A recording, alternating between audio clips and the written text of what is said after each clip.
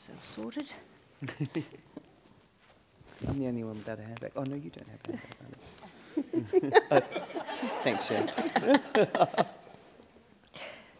Welcome, everybody, and thank you for coming today to what is the second in the conversation series that QPAC's hosting around the event that is the visit by the Bolshoi. I was reminded this morning when I was making notes for this session, I remember being in Melbourne and saying to my mum, I've got to make this speech, Mum, I need a joke, you know, something funny. And she said, darling, you're a professor and no one expects you to be funny. So all of the jokes will come from this side of the panel today, there won't be any from me. I was thinking this morning it's a great time to live in Queensland, especially for people who love ballet. Over recent years, we've enjoyed the Paris Opera, the National Ballet of Cuba, the Hamburg Ballet, and last Thursday night, the Bolshoi opened in Brisbane. The Australian Ballet performs every year, and the Queensland Ballet is going through a resurgence with the recent appointment of Artistic Director Lee Shwin Singh. So it feels like a very good time to be here, especially for those people who have been involved in dance their whole life. And I think great credit's got to go to QPAC for that. It was John Kotsis who had the vision to have an international series here, and you know, thankfully it was ballet. I think that was, of course, a perfect choice, and the audiences have come. If there are good quality shows, then people wherever they are will come. The point of this series is really just to have some conversations around ballet. The lecture we had on Wednesday was about reading ballet. How do you interpret what happens on the stage and understand it better? And Kristen Bell did that with a little bit of feminist humour and a few wisecracks. And she made it entertaining, as she did for all those years that she worked at a tertiary institution. And today we're talking about the classics. And I'll get David to talk about what that means first up. But what we mean by the classics and why it is that they continue to be so popular and draw the largest audiences. To talk to that topic on the classics, we have three fantastic, knowledgeable speakers, and you have a long description about their illustrious careers in your program, so I won't do long introductions. Sharon Bougen is an adjunct professor of dance at QUT and was for many years the head of dance at QUT. Sharon's also a choreographer and a designer, and she has been a dance critic for The Australian for over a decade. Yeah. Well over. Well over a decade. Natalie Weir is currently the Artistic Director of Expressions Dance Company, our very own dance company here based in Brisbane. Nat's created over 150 works for companies all over the world, both ballet and contemporary companies, in her 20-year career. We always think of Nat as a young person because Cher and I taught her. And her recent work, Where the Hardys, won both Australian Dance Awards and a Helpman Award, so we're very proud of her for that. David McAllister is, as you know, the Artistic Director of the Australian Ballet Company, and a more generous artist you could not find. David was a dancer with the Australian Ballet for many years, and he rose through to the rank and was promoted to principal artist in 1989. So I thank all of our speakers for being here. We're going to start off with a general conversation, and there'll be time at the end for questions. Can I just ask that people turn off their mobile phones? At the end, when there are questions, there will be mics, so we can all hear what those questions are. But David, if I can start by asking you to just talk a little bit about what we mean when we say the classics and what we're talking about when we say classical ballet. Yeah, it's interesting because we were having a little bit of a chat about this before. I think the classics are the works that were done in that period of time, I guess in the late 1800s. Before that there was the Romantic period, then the Classical period, and then the sort of post-classical period. To me, what classical ballet is actually the technique. So the technique that began over 300 years ago and that we still teach today is constantly evolving, but actually it's the basis of what classical ballet is the technique. The classical ballet phenomena is a constantly evolving and changing thing. And I guess when you think about the classics, you think about ballets like, that's currently playing La Corsaire, but things like Sleeping Beauty, Nutcracker, Giselle, which is actually a romantic piece, but we always call it classic. But they're the works that there's about 5 or 6 of them. Coppelia, Swan Lake, of course. How could I forget Swan Lake? That they are the canon of those works that we think of as classical ballets. And we were having a conversation before about I was saying, I guess, there's still classics being created, and then we had this whole conversation about the difference between a classic and a masterwork, because a masterwork actually can happen at any time and has happened, through the history, and I guess some of those have become classics. But there's still, there's amazing works of the late 20th century and even of, more recently that I consider classics, even though they're not in that genre of classical classics. So, Cher, tell us a bit about the characteristics of the classics. Yeah. How do we know we're watching one? How do you know you're watching one? Because somebody's told you. No, I think that from that period in the late 1800s, mid to late 1800s, without a doubt, they're what we all know as story ballets. There's a story. The stories were known to the particular cultures that they came out of, and there are probably about 4 points that I think would be common to all of the ballets, and that one is that they're full length. So you go and see one of these classics and you will see a full length work. So you're there for the evening, from the beginning of the evening to the end of the evening. And typically they're 3 or 4 acts. There can be some differences within that, depending on how they've been brought down through time, but typically 3 or 4 acts. We all know the music. The music is a clear connector between the narrative and the dance. So the music has been written for the narrative expresses through the ballet and the music equally, so that the emotional capacity of the story is embedded in both the dance and the music, so that music is a really important connector. The actual narrative is told largely through mime in those early classics. It's not actually the vocabulary of the dance that tells us what the story is. It's the mime and the gesture that gives us the significant development of the story, not the dance itself. So there are times, we were again talking before, saying you could remove certain acts from ballets and it wouldn't actually disrupt the narrative. What it would disrupt, though, however, is the other thing that all of those classics are known for, is their ability to offer virtuosic display of technique. So that was the other reason that they're a well-known vehicle, is that that's how we saw the excellent training, the superb performances, and those very special performers who could move technique and the genre of ballet beyond where it was commonly known at the time. So that virtuosic dancing we saw in those classics. Without that virtuosic dancing, there wouldn't be much in many of them at all. So that's another one of the typical things that you will see. Yeah. So, David, when you're programming new seasons for the ballet, I mean, the thing that you constantly hear is that the classics, the story ballets, are far more popular with audiences. I mean, is that true? To what extent is that true? And why are audiences still mostly inclined to go to the classics? Well, it's interesting because I think it continues to, and has in the past, gone in real waves.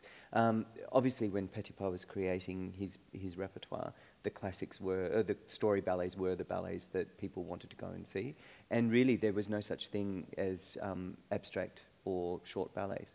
That really was a phenomenon that came about with Mikhail Fakin, actually. He was the one who actually did the very first abstract ballet, which was Les Solfèges.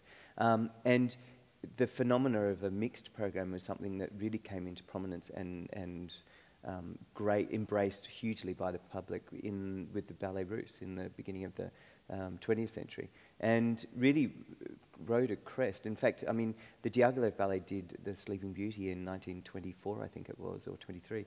And it was a disaster. People stayed away in droves. They spent a fortune on. They actually had to flee London and leave the sets and costumes behind because they were being pursued by creditors because it was such a disaster.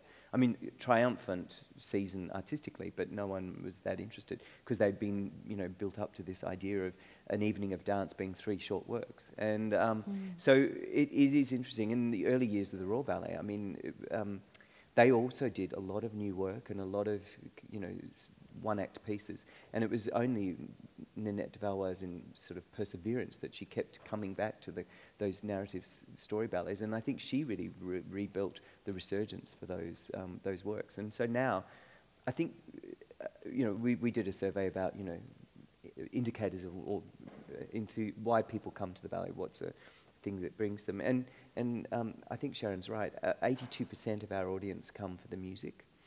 So I think the musical scores are something, and I think Tchaikovsky made a huge impact on that. I mean, we look at ballets now, and there's the pre-Tchaikovsky ballets and the post-Tchaikovsky ballets, and the music in the post-Tchaikovsky ballets is so much better. And Nat, you've choreographed Rite of Spring. You talk about great disasters, David. When Rite of Spring was first played, the audience booed, and Stravinsky had to go and hide for a while. And it's now, a much revered piece. But when you choreographed that, Natalie choreographed the Rite of Spring for the National School in Hong Kong, and it was then taken by the company, the professional company, and it then went to South Africa, and a very successful work. But when you chose that music, did you look back at previous versions?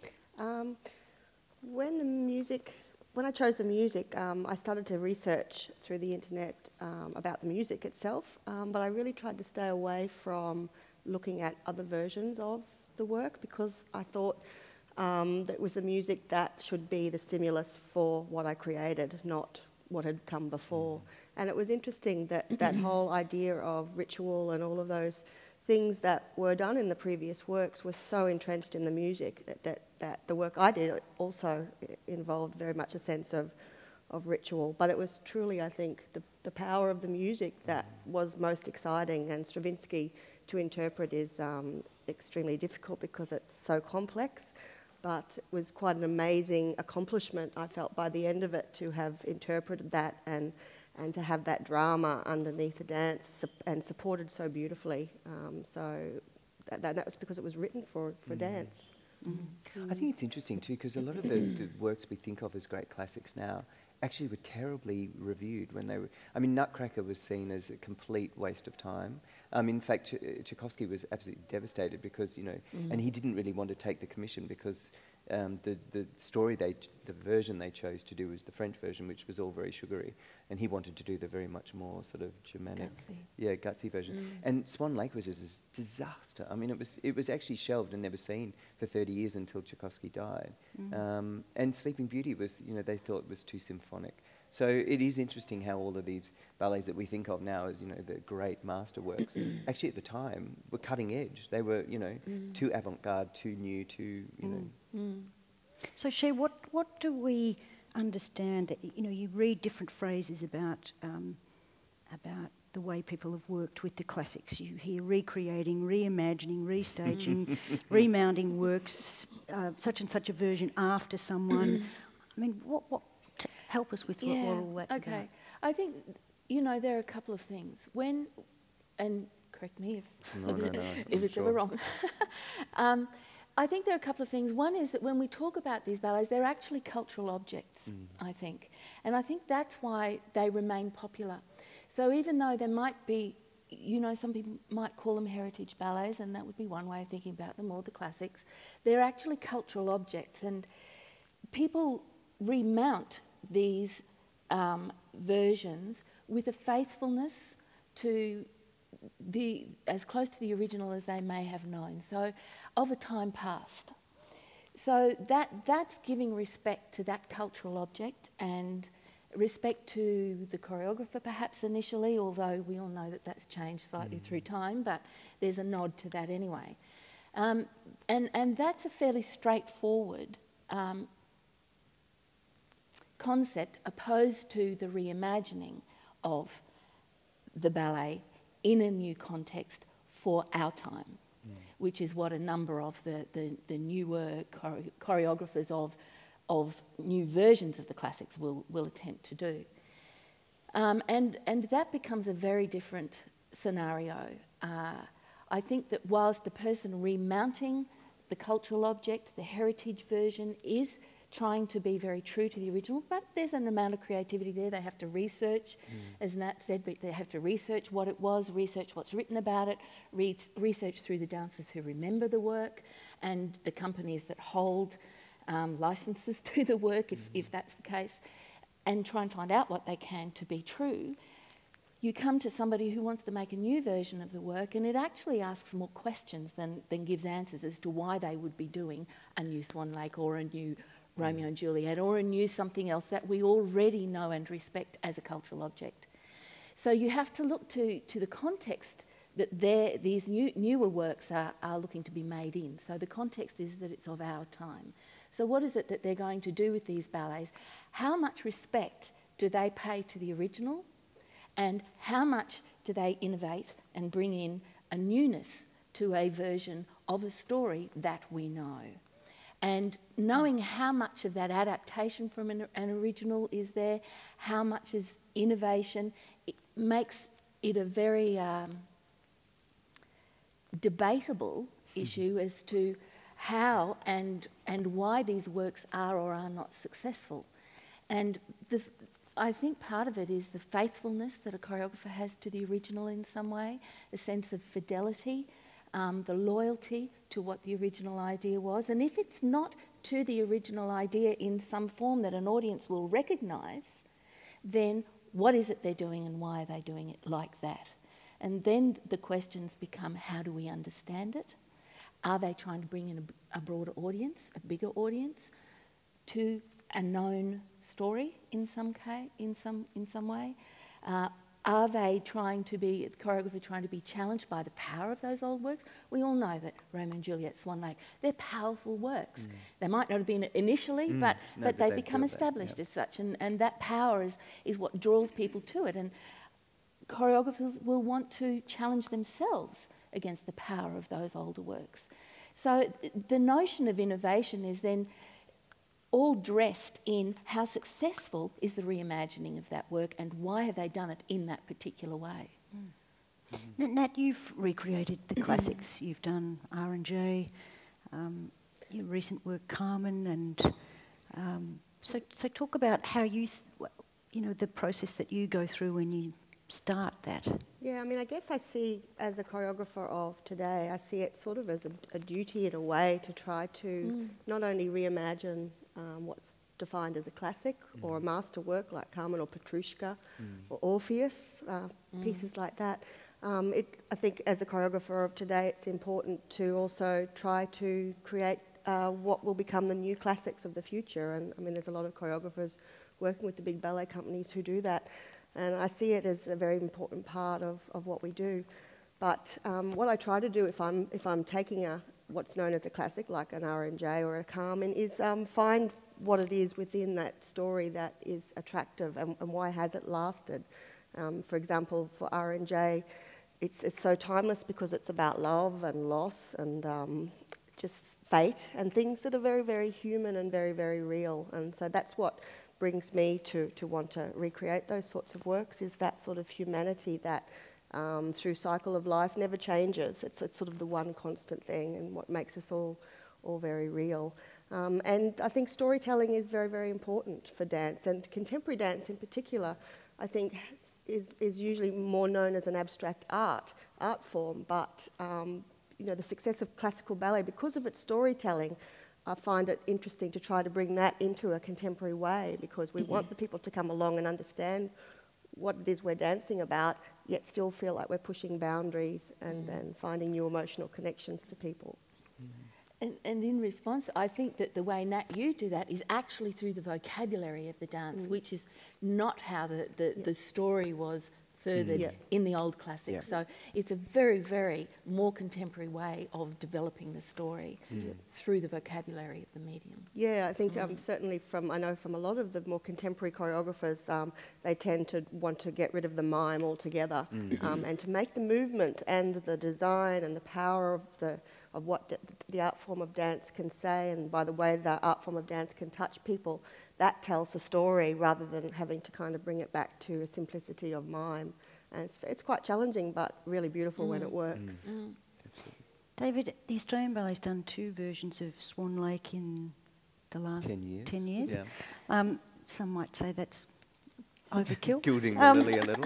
Yeah. Can you talk us through, Graham Murphy did the first and Stephen Yeah. Baines the version last year. Yeah. Just talk us through how it is that, you know, that those decisions come. And it sort of feeds back also to what Sharon was saying. We always knew that Graham Murphy's production of Swan Lake was going to be a radical rethink, only just because of his history. I mean, that's what he's always done. And he is a choreographer who also loves telling stories. And the first thing he did for us in that vein, I guess, was the Nutcracker, which he took the idea of Nutcracker, you know, about this whole idea of really coming into maturity. That's what I believe the Nutcracker story is about. It's young Clara who, you know, is leaving that world of being a child and growing up to become a young woman and falling in love. And so he took that idea and made it into an older woman's journey and looking back. And also, you know, telling the story about Australian ballet in Australia, the birth of it. When he did that, I actually said to him, the last season we did in '99 when I was still dancing, I said, you know, have you ever thought of doing something like that to another ballet? And he said, oh, lovely, I'd love to do a Swan Lake. And that was the thing that actually stuck in my head when I was appointed. And I thought Swan Lake was the first ballet the company did. It was our 40th anniversary. You know, let's see if, you know, Murphy would be interested. And he did. And, you know, interestingly, he actually went through a very long process of coming to the idea that he ended up coming to, because he researched a lot about the original ballet, and it was done in Moscow, and it was these 2 ballerinas that were actually vying for the role, and one of them got it, and the other one was the Tsar's favourite, or the, you know, she was quite, you know, senior in the sort of, you know, whole cultural world. And so he had this whole thing in Rasputin, and, you know, it was all getting very confusing. And he and Christian and Janet got to a point where they're like, going, no, look, I just don't think we can pull all that together to make something that makes sense. And then they turned on the television, there was a documentary about Diana. And they all sat there and went, oh my God, this is the story. It's about a prince who falls in love with a beautiful woman, but then there's another woman in his life, and she has a meltdown, and then they started dreaming about this, and that's when they came up with the idea. So when they presented it, he did this funny thing where he said, you know, oh, well, we've got 2 productions for you. One's with this sort of owl who's got a daughter who obviously comes from Western Australia because she's a black swan, and but he's not an owl, and he turns into a, you know, and then there's a prince who loves chasing after birds because he must be some sort of, you know, bestiality. And I was like, oh, okay. So that's not the version we're going to do. So tell me about the version that we are going to do. And he said, you know, he started the story on the eve of the wedding. There's a beautiful young princess named Odette, and on the eve of her wedding, she finds out that her prince is actually in love with someone else. And I went, this sounds like Diana. And he's like, could be. And then, you know, then bringing in all the ideas of her madness that sends her to the, you know, she's on the sanatorium, and there's this beautiful lake with swans, and she dreams and transforms herself in her mind into a swan. And it just touched all the right areas. And look, you know, I said to the board when we started the production, I said, this is either going to be one of the biggest successes the company's ever had, or I'm going to be the shortest living artistic director. And they sort of went with me. I mean, I guess they thought, well, they took a risk on giving a principal dancer the job. We may as well see if he's going to actually deliver anything. And it turned out, luckily, to be, you know, a great work. But it was a reimagining, and that's why 10 years later, you know, we had a generation of dancers in the company now who've only done the Murphy Swan Lake, and I really wanted to have a production where, you know, we had a black swan who did 32 fouettes, and, you know, and there was that illusion of a traditional version. And I thought Stephen Baines, because of his background, but also because of his, you know, his pedigree, I guess, he is a classical choreographer. He's unashamedly a choreographer who likes working in classical ballet. And so he, you know, we talked about it, and he also was very keen to do that. And he really wanted to keep the time capsule of the second act as true to what he thought is, you know, original. And he actually really based it very heavily on the Mariinsky production, which was the 1890 whatever production, which has, you know, been handed down through generations. And actually, funnily enough, extremely different to the old version that we used to call traditional, which was Anne Williams' production, which was actually very, very different. So, you know, this whole idea of original is quite, you know, troubled anyway. But as Sharon was saying, it really conjures the illusion of a much more traditional version. And the interesting thing is too that I believe, I mean, you know, you look at through the ages, I mean, from the 1800s through to contemporary time, the technique has changed so vastly. I mean, you look at the original pictures with the ladies with, you know, rather large legs and sort of, you know, bosomy, and you look at the girls now who are completely not that shape. And even in, you know, the Bolshoi, I mean, the dancers are completely different shape to what they would have been when that ballet was created. So, you know, I think they morph and change with the technical development as well. Cher, as a critic, what are the aspects of a new version that you look for to determine the success or otherwise? I suppose at the end of the day, I look at it and hope, or I look for gaining more from the new version than I have lost from the old. So what have the payoffs been? How is the questioning, what's the integrity of the questioning? Because, I mean, we can talk about new versions of classics that have worked, but there have been a lot that haven't. Oh, yeah. That people We've done some. go... But people will go and see, and they might say, how does that connect to the original? I just don't get it. Or it doesn't make sense. Why does that happen there and then that happens there? It doesn't make sense. So the whole idea of the innovations and the newness doesn't add anything to what we know about the original story in any way, shape or form. So it becomes more confusing than satisfying for an audience. So I guess that's the major thing. And I look for the integrity of the work and the respect of the choreographer to the original work. What respect they have for the original in some way. And it's very hard to talk about it in the abstract because each choreographer's version is very different, you know. None of them are the same, but I think at the end of the day, have I gained more from seeing this new version of the work than I have lost From the old. from the old? Yeah. I've just forgotten my question to Nat. It'll come back to me. I know what it was. You've created works on both ballet dancers and contemporary dancers. I mean, these days there are a lot of dancers who can turn their hand to both, and there's more crossover. But I guess you do have the big traditional ballet companies, and you're one of the rare choreographers that's been invited in to work in those environments. So is it easier to tell a story with classical, with ballet technique, or not? Or do you find it easier to construct a narrative with contemporary trained dancers? I think if you'd asked me a few years ago, I probably would have said it is easier to create a narrative within a ballet company. I guess because the dancers are trained to tell stories predominantly. It's probably 80% of the works that the ballet companies do are story ballets, so that they're trained in that way. And I remember always approaching a ballet company with what I said before, trying to make the movement tell the story, and within that beautiful classical technique and genre, create new movement, but using that fabulous facility that they have. And so most of the works I did for ballet companies probably did have a narrative. However, now being director of a small contemporary dance company, I feel like I'm doing the same thing, except I approach the work again very, very differently, because I'm so interested in telling stories and also playing with the classics in a smaller way. So once again, it's just pushing the movement. And when a dancer knows a choreographer really well, I think that's what I found, what I was looking for into coming to a company of my own. When a dancer knows the choreographer, the work is created so much more easily, and the essence of telling stories is so much easier because the choreographer has a history with that dancer. So I guess it changes, and I think, like I said before, it's so rare that a lot of contemporary companies don't really tackle storytelling. They're much more happier in a more abstract or sort of a more abstract physical sense. Whereas I'm finding myself once again drawn back into that storytelling because I think it's very, very powerful, and trying to find new ways to do that. think, sorry. No, you. Because I actually think there is no such thing as an abstract ballet, because even the most abstract ballets have some sort of something that draws, you know, it's, I mean, probably Balanchine got the closest when, you know, someone said to him, what's your ballet about? And he said 28 minutes.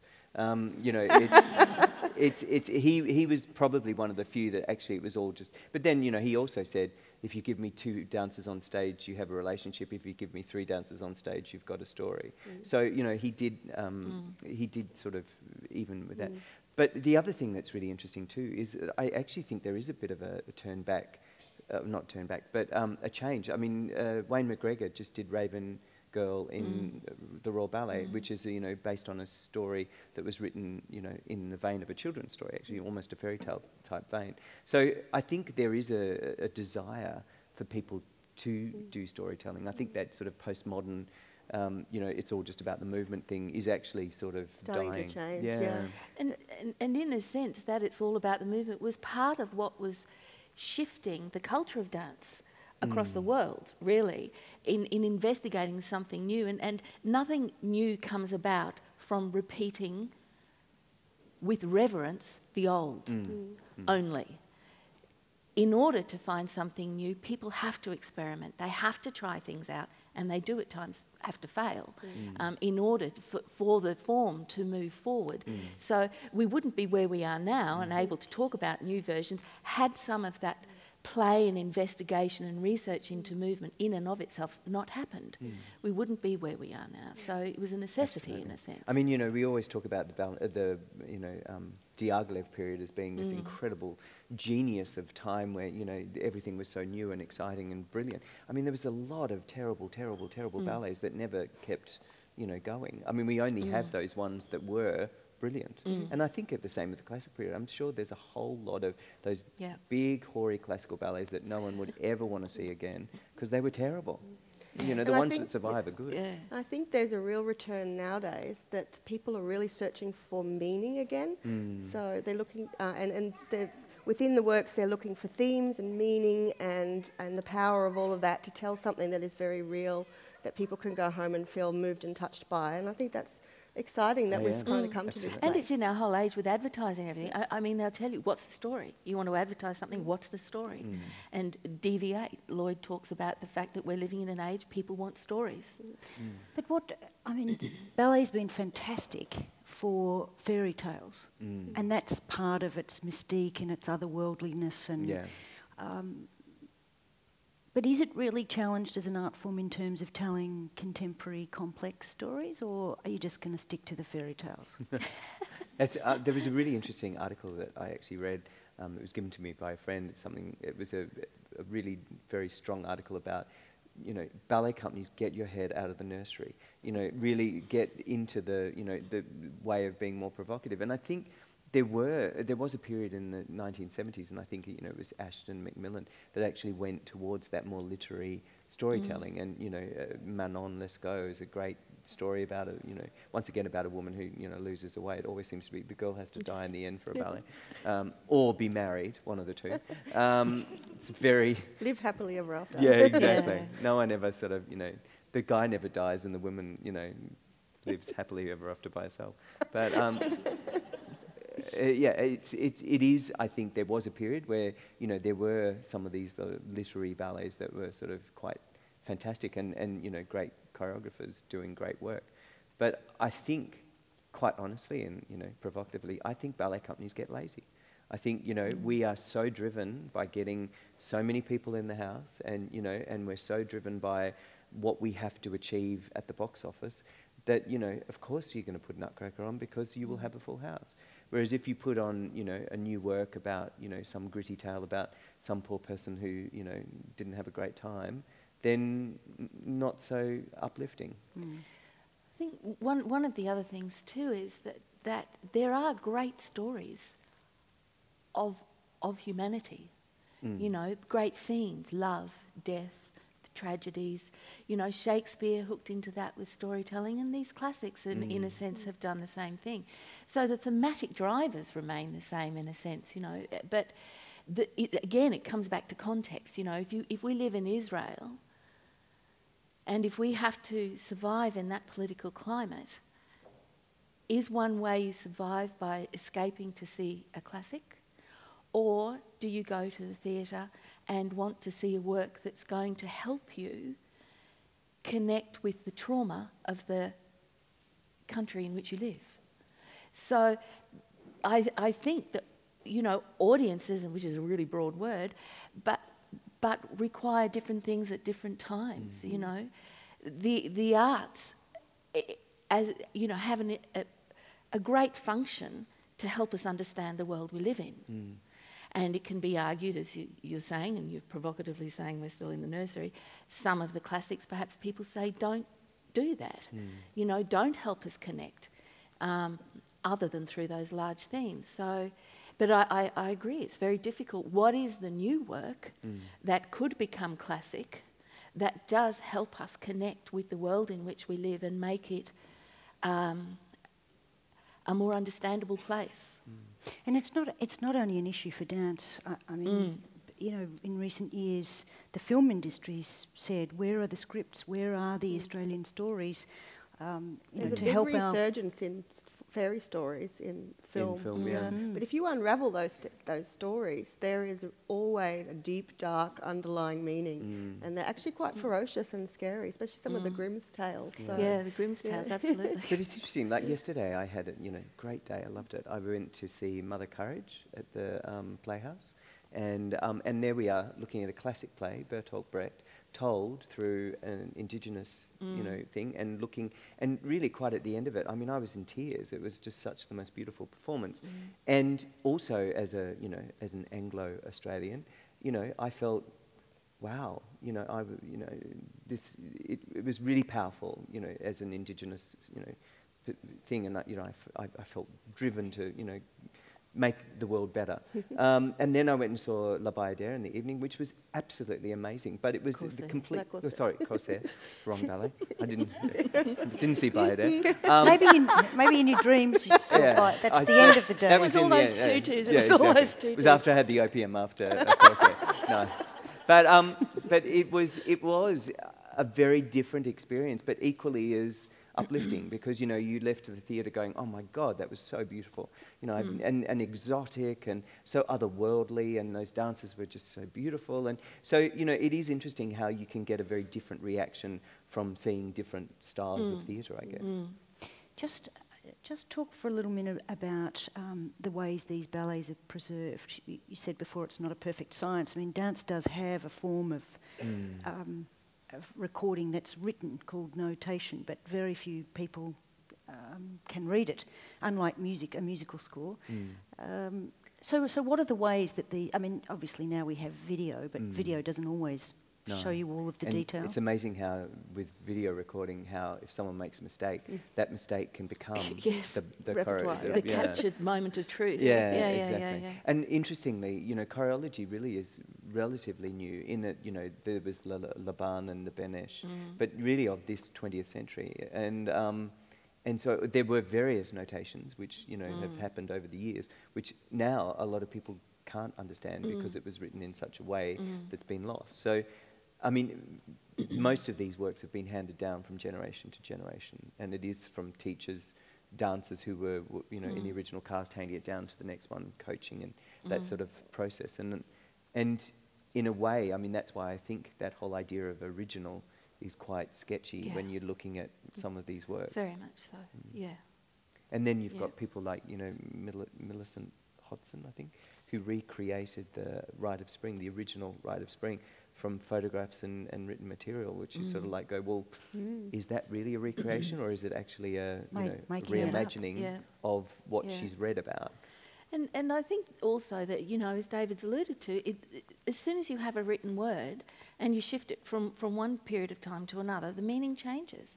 So, the Laban notation can be consistent. It could be consistent over 50 years with little tweaks and developments, but alongside Laban notation, there is also a written text about how to interpret the notation. So there are two lines of information with it. And they had to put the text in because people interpreted the steps and the score differently. So there's another layer of information in that written in the written form too. But of course, 50 years ago, people will understand things in a very different way. And that's why now when you have a notator do a ballet, like, we often get, if it's a new work to us, the notator will come out and set the ballet. But you always have to bring the artistic component as well, because it's not on the page. No. It is actually Very hard to capture the memory on the page. And the experience. Someone can say, yes, that's the right step, but you need to do more, this sort of movement with it. And so, there still needs to be an interpretation. Ballet could have developed quite differently in this country. I remember as a young student of dance, we had performances by Makarova and Baryshnikov, who had defected, and there was sort of great excitement around these young dancers that defected from the then Soviet Union. But I remember a teacher who came out at the time, Jürgen Schneider, who I think was Baryshnikov's teacher, and I happened to meet him years later in the cafe at the Australian Ballet, and I said how. I remember he said to me once as a dancer, he said, I stayed up all night wondering if you would point your feet. And of course I believed him. He hadn't, but anyway, I'll never forget that. And I said, so how... He was probably up all night, but not thinking about No, not thinking about my feet. But he said, thank God for Australia, because he said they didn't want me here. He couldn't find work in Australia, and he said, I became a millionaire in America. But there was something at the time about Australia rejecting really Russian teachers. Maybe that's because, obviously the roots of the Australian Ballet were with the English, but it also had to do with the political environment at the time. I mean, that was the Cold War. The world's enemy was communism, and, the phrases like Red's under the bed and all of those sorts of things. So we kept out the Russians. But it's interesting now when you look at training methods, because the Australian Ballet School talks about the fact that they use the Vaganova method, which is the Russian training method. So Jürgen Schneider wasn't invited to stay, but now 30 years later, that's the preferred technique. I think, I think you look at when Jürgen would have been out here, would have been, what, the late 60s, early 70s? Mid-70s, yeah. And we were fairly intolerant of anyone that were different. I mean, and all of our information, I guess, about dance really came... I mean, even I was a kid learning ballet in the 70s, and the books that my parents used to buy me were Princess Tina ballet books that had Jackie Tallis showing you the 5 positions of feet, and all the pictures were of the Royal Ballet. So we were very anglicised, and the Russians were exotic, and people... I mean, Edgley's made a lot of money bringing Russian ballet companies to Australia because, they were exotic and we wanted to see them, but we didn't necessarily want foreign people teaching us how to be, foreign to us. And I think also it's my understanding, I don't think we had large Russian communities of immigrants here in the same way that they did in America. So, perhaps the place for a Russian insertion was not as easy in our country. But interestingly, I mean, the Russians were the ones that actually did build ballet in Australia. I mean, the Ballet Russe, or, it's Borovansky, it was... in Sydney, that famous woman, can't remember her name there, and Kira Buslov in Perth. But they were the ones that stayed behind and set up companies, and they did, that we were actually we have a ballet, culture in Australia because of the Russians. Well, you and I were both taught by Yanina Chinova and Marina Berezovsky, and 2 fantastic teachers, but they never really felt completely accepted in Australia. I remember they used to say they talk about us as the bloody Russians. The bloody Russians, yeah. But I mean, interestingly, they were sort of seen as... I mean, Anne Williams said something that I thought was really interesting once too. She said you only really listen to people teaching ballet if they've got a foreign accent. And I do remember, the things that Madame Chenova would say. Still, like even now when I'm teaching, I say, why you look like that? But she sits in my head a lot more than a lot of other teachers that I had that weren't quite as exotic. David could do many more impersonations. But that's probably an up late conversation series after about 3 glasses of wine. I've got thousands more questions, but we probably should see whether our audience has some questions to ask of our panel. There's some folk here who have got microphones. A roving mic. Please feel free to Could we bring some ask mic any up or questions. down on us or up on the audience? Yeah. Oh, there's a question. There's a question right in the middle. Sorry, can you just wait for the... It's just that it's being Recorded. filmed and we all need to hear the question. Thank you. With your apologies, I'm from good old Sydney town, so I've just been to see G. Ah, which right. supposedly has something to do with Giselle. And a few of us had no idea what the connection really was. Could you better explain it for me, or do you actually feel that... Did you see it? Yeah, this is Gary Stewart's work It called was G. incredible. I mean, everyone applauded towards the end. I mean, it was just very well taken, but I couldn't see it as ballet. I need explanation. I think you're absolutely right. It's definitely... I don't think he wanted to do a ballet. He's done a number of works based on other works. Another piece he did called Bird Brain, which was based very loosely on Swan Lake. And I think Gary has this great sort of interest. He actually trained as a ballet dancer. He trained at the Australian Ballet School. And he loves that whole idea of, the narrative of, dance. But he is a very contemporary choreographer. And he loves sort of skewing that whole idea and giving it a completely different, take. So I think, Giselle was his absolute jumping off point, but I don't think there's anything within G that relates at all really to Giselle. Even the fact, I mean, but I love the fact that he actually was so interested in that work to create something from it. I thought he was interested in some of the bigger themes, madness and love, and just more generic themes rather than... Yeah, and also the complicated narrative, that Lars is actually Albrecht, and that he's related to Bathilde, and it was. I mean, sometimes when you look at some of those stories, they are actually quite,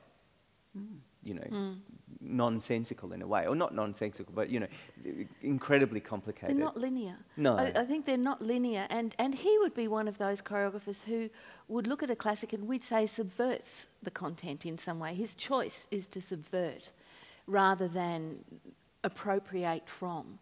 So that's been his artistic choice to do that. And it's great that he's not called it Giselle. He has called it something else. He's let you know it's Giselle because there's a reference somewhere to it, but it's not called Giselle, so, And then you've got someone like Matzek, whose Giselle is actually much more literally follows the story, but completely in a very different way. Yes. Yeah. Oh, there's a hand there.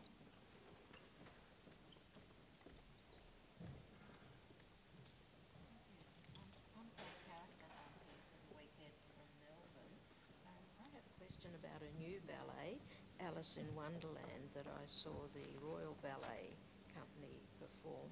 I wonder if one of you can, or any of you can tell me about what you thought about the balance between mime, or you may say pantomime, and classical dance. So I don't know if everyone heard that, but the question was about Alice in Wonderland and the use of mime/pantomime. I mean, I've only seen it on DVD. Have you seen Alice in Wonderland? Not that yeah, version, it's a really interesting production. It's by Christopher Wheeldon. It's a completely new score by Joby Talbot and a beautiful design. We do a lot of projection, and I can't remember Bob Crowley. And it really is looking, it's in the structure of a classic narrative. All the things you talked about. It's a 3-act structure. It's very, based on the Lewis Carroll story, but the music is absolutely fantastic, really very danceable, contemporary, classical music. And he's really followed that narrative. And I think drawing on, because of his English heritage, but also because he's worked a lot in New York City Ballet, that sense of pantomime, which I think Ashton also drew on for his Cinderella, and a lot of English choreographers have used that idea of pantomime to tell, story and bring comic elements to it. But he's done it in such a way, using so much of the technology of today, and also the technique of the dancers and some of the vocabulary, which is really quite contemporary, and it's, you know, down the contemporary end of classical ballet. And he's really produced this amazingly successful work, which is, and interestingly, he's tweaked it a couple of times since he actually premiered it. So now he's put an extra interval in, he's made it, you know, a little bit more shorter. He's really structured down some of the storytelling. And it's really interesting to see a contemporary choreographer of today, classical choreographer of today, doing a new, what we would probably call classic, and being really successful at it. Do you think the amount of mime and the amount of classical ballet is balanced? Well, I think choreographers today try not to do mime, actually. I think they try to actually, a bit what Natalie was saying about, you know, using the language. So there's very little of you, here, why anymore. It's really more like you know, and they'll do something that actually says that, but it's actually more in a dance vocabulary. And I think that started with Ashton as well, and Macmillan and Cranko. I think, you know, for us these days, a lot of that mime as such just doesn't really cut it. And it was really interesting to watch last night. And, you know, it was interesting that you had that, because I was watching it being, you know, what I think of as, you know, sort of fairly up with ballet mime. And even I was like going, wow, this is really complicated, you know, all the this and that, you know. And I was like going, if you had no idea of any of that gesture, you would be a little bit lost. And there were long passages of it, so you could be totally lost. Yeah. And the gesture is, you know, can look at it and see it as being quite interruptive to the lyricism of the dance. So it would depend on the choreographer's desire as to how they wanted to actually structure the storytelling, as to whether they wanted moments of interruption and to interrupt the dancing to do the miming in order to get back into the dancing again. So it's how they choose to map it out dynamically. And I find the interesting thing too is that it actually challenges the dancers both ways. To do the mime is really challenging, to make it make sense for an audience. And, you know, I remember doing the mime in Giselle and going, wow, you know, it's really hard to make that look as if you didn't know what it was, to actually have a meaning behind it. But equally, it's equally as hard not to have that mime and progress the story. Yeah. So it really, you have to, as a dancer, really act, you know. And it's really, it's mime in the sense of Marcel Marceau, as opposed to you hear, dance, you know, go. And I think another thing that choreographers today have are the tools of the trade that are very different to 50, 100 years ago even. And I'm thinking of Stephen and just the simple use of projection with the bird. But bringing in other resonances of and references that help us to understand what someone is talking about through the movement. So they signal other things for us. It might not be literal in the same way that a mime does, but it will be referencing other things. So we as an audience are doing work to pull together these references and resonances of other things to make meaning with it. And choreographers will spend a lot of time figuring out how to do that. Costume, set, projection, sound, numbers of people in the space, all of those sorts of things. And there's a lot more at our fingertips these days to make work from than choreographers of the original classics. I remember when we did Sleeping Beauty and Maynard Gielgud said, then but one. It's in the Lilac Fairy mime. Then but one. And I don't know how that changes all of that. And, you know, the handsome prince with kiss, and I mean, that's fairly obvious. And then but one. Yeah. It's like, you have to be in that club. You need to know what that means. There was a Up question the back here. up the back. Sharon, what you said before about the new adaptations, where you want to see whether you gain more than you lose. What do you think of a choreographer like Matthew Bourne, who pretty much seems exclusively to reimagine things? Because I adore his Swan Lake, but since then, any Swan Lake I've watched has seemed a bit meh. Because the power of the men was so strong for me that I watch the girls now and I'm like, I'll just go watch this one when I get home again. So what do you think about his kind of adaptations? Because he seems to be exclusively almost. I think, you know, for him, he was questioning the gender roles in ballet. You know, obviously. Why do swans always have to be female? She's got longer necks. I mean, typically men have more feather hair. No, anyway. I mean, I would look at them both within the context of how they're being presented and not necessarily have a preference for one or the other. As a critic, I suppose, one of the things is that I don't often go to the theatre and have a pleasurable evening. Not because works aren't pleasurable, but because I'm thinking about them all the time.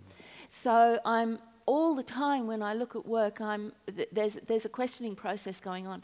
So I try to let my senses understand what I'm seeing and feeling, but my mind is intellectually querying everything along the way. So I never have a preset idea that I'm going to see one thing that is going to be superior to another or better than another, or I'm going to like more than another.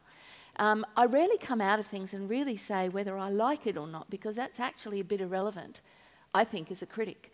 I try to look for the context and the success of the work within the context. And I think Matthew Bourne is equally successful in what he set out to do in his Swan Lake version, as is Stephen, as is Graham, as in a traditional classic, you know.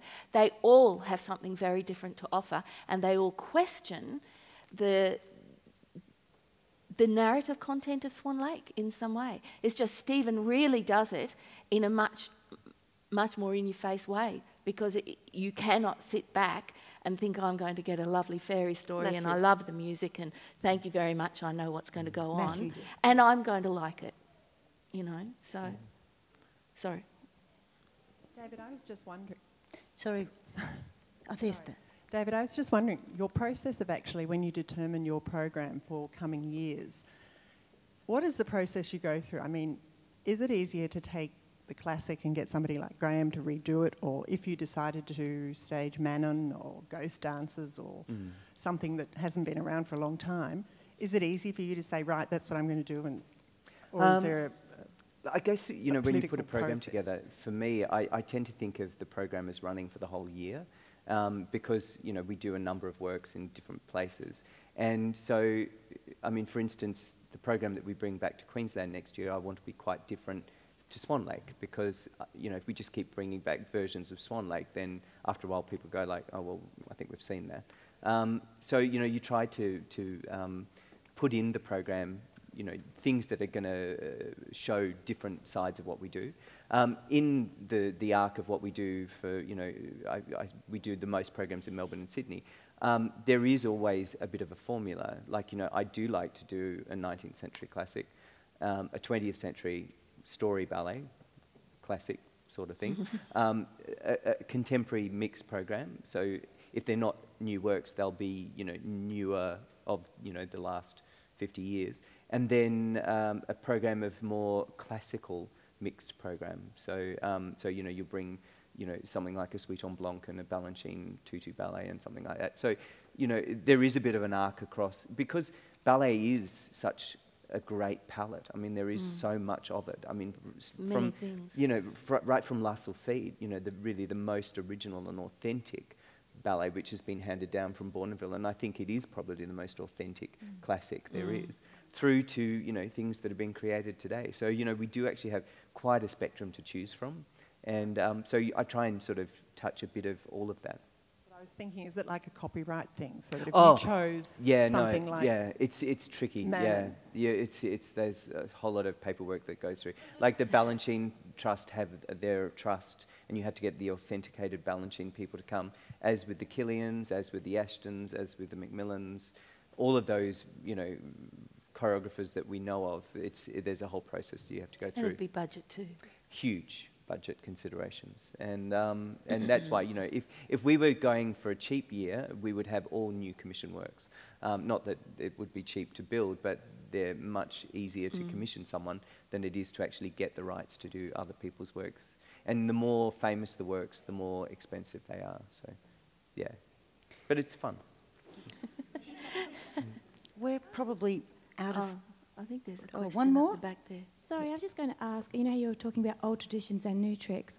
I was just wondering, you were speaking a little bit about Indigenous Australian ballets, and do you consider the old traditions from the Australian old tradition dancing, and to bring it in a new way and joining it in the old traditional way? I mean, I know it's a very controversial kind of subject in crossing these kind of old traditions together, because they're very different. But what's your opinion on being able to do that in combining Indigenous dance, old traditions of traditional Australian dance with old traditions of Russian or imperial or ballet, French ballet?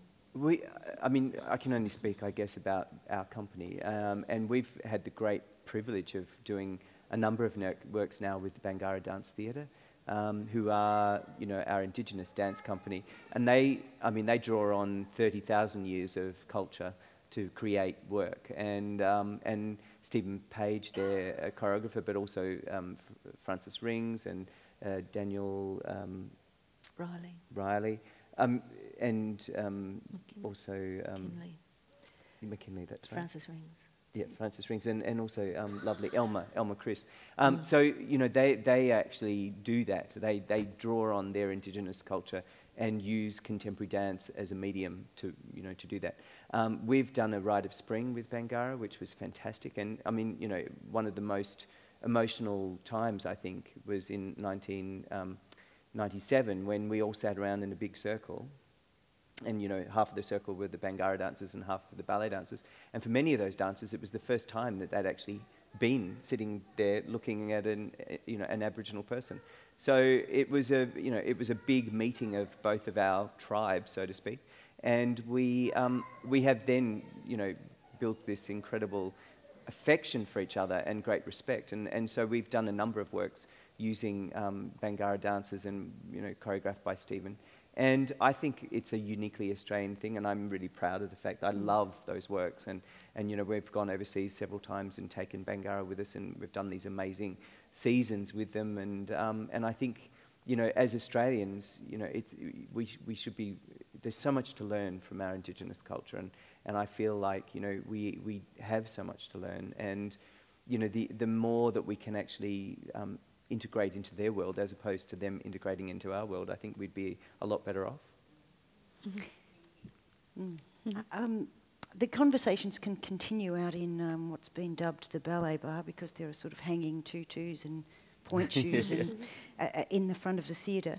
Can I thank you all for your attendance today, and can you join with me in thanking our three speakers?